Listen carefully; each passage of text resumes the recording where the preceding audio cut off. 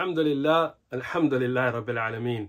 Inshallah, as a Eid gift to myself, I want to come see my brothers and sisters in the United Kingdom. For the first time since our da'wah, Alhamdulillah, has been really growing. I'm going to be coming to the UK, inshallah, in the end of May. Around the last week of May, first week of June, I will be in the United Kingdom, inshallah. Really looking forward to seeing our brothers out there that are doing da'wah, that are supporting the da'wah. Everybody in the community out there, I want you to come out and see us. We'll get you details on where all that detail is going to be coming, inshallah. But end of May, first week of June, be prepared. We'll be there.